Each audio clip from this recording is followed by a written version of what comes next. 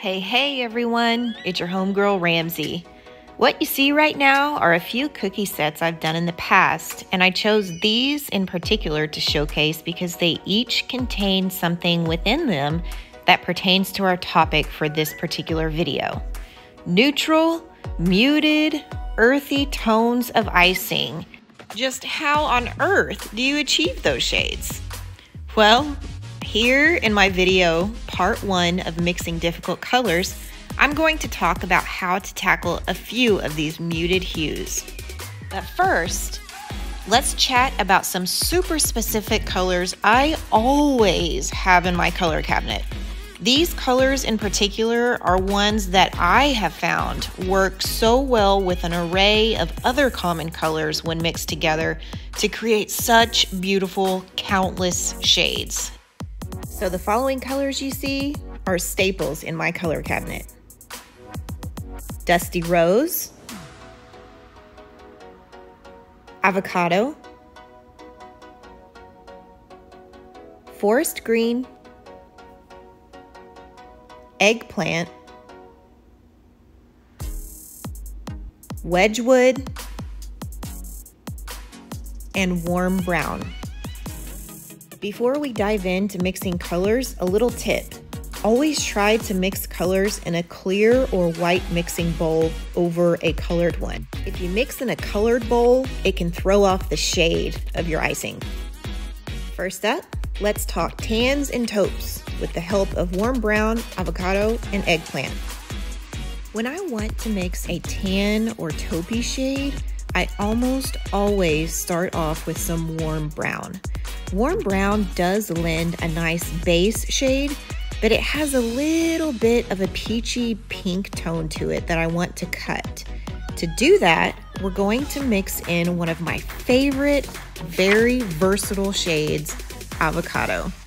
As I mix, watch how that peachy color begins to fade out and lend more of a tan or khaki color. And mix, mix, mix.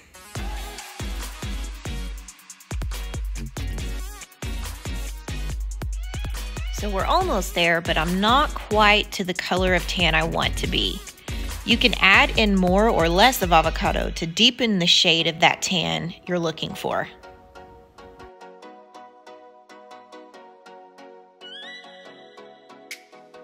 Yeah, if you haven't guessed already, there's a lot of mixing in this video. You see the sides of the bowl here? You can kind of see the remnants of where we started with the Warm Brown to where we got with the avocado. Now, if you want a shade that's a little more brownish gray or more on the taupey side, that's where the eggplant comes in. Again, the more eggplant you add here, the deeper taupe you'll see. Check it out.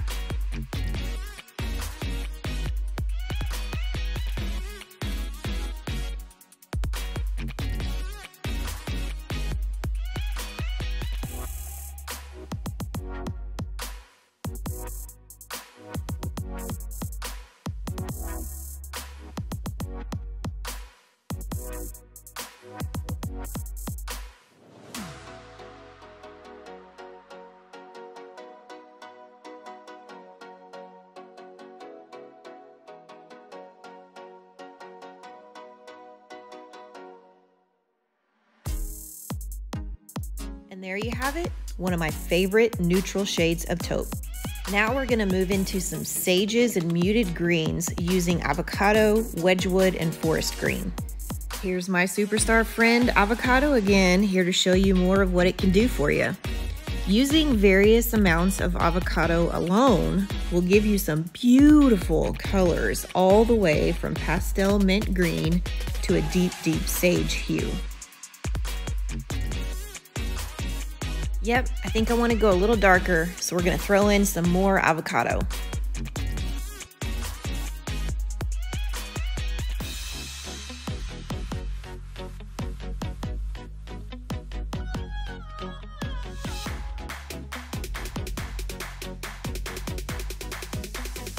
If you want an even more muted or chalky shade of sage, you can bring in some Wedgwood.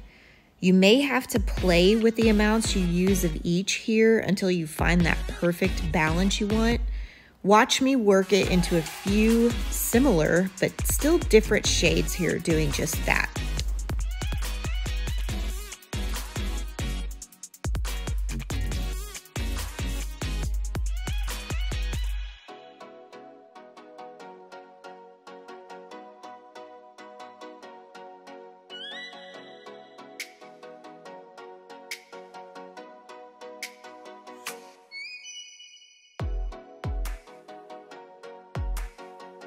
You can also pop in a little bit of forest green here if you want to create another beautiful shade in this family.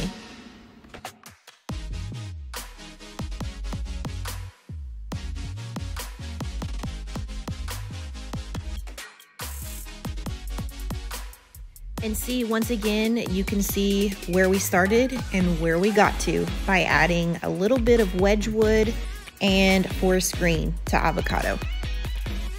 And last, here's a few shades of blushes and mauves using varied amounts of Dusty Rose and Eggplant. So Dusty Rose is just that, dusty. I went a little heavy to start here, but when used less, it can give a pretty light blush color when using Dusty Rose. I always use Dusty Rose as my base when I'm needing a shade of mauve for a set. To achieve this, I start adding very small amounts of Eggplant to Dusty Rose, as you saw me just do here. As you can see, it starts transitioning to a light mauve. All you do is add more Eggplant for a deeper shade of mauve, if that's what you're going for. And that's what I'm going for. So here comes some more Eggplant, baby.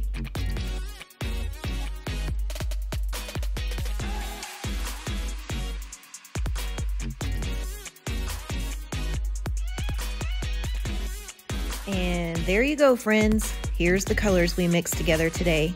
I threw in a little bit of white, but you can see these shades go so well together. I see a little baby boho set with this combination. So a few last tidbits here. Number one, always add in color in small amounts and build up from there as you need. If you go too much too soon, it's a huge headache to fix. Number two, find shades and brands of color that you like by practicing, experimenting, and researching.